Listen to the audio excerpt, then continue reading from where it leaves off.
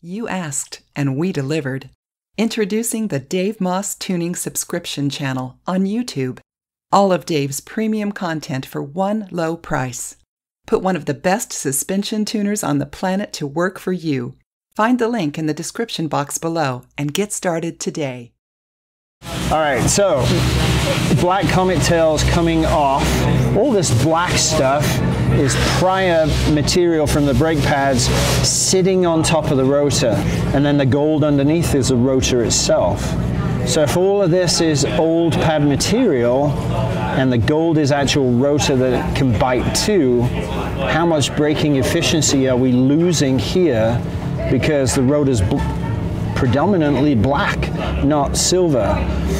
So in terms of racing this R1, braking efficiency in the corner is significantly reduced. So these rotors need to be urgently sanded down so that the pad can contact the rotor surface, not the pad contact the old material.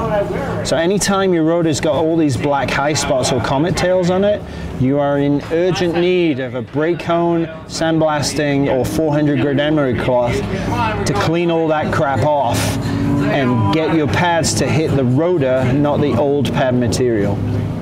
So in terms of braking efficiency and loss, 10 to 15% probably, especially because the tails just keep coming back everywhere. So much of the original rotor is invisible.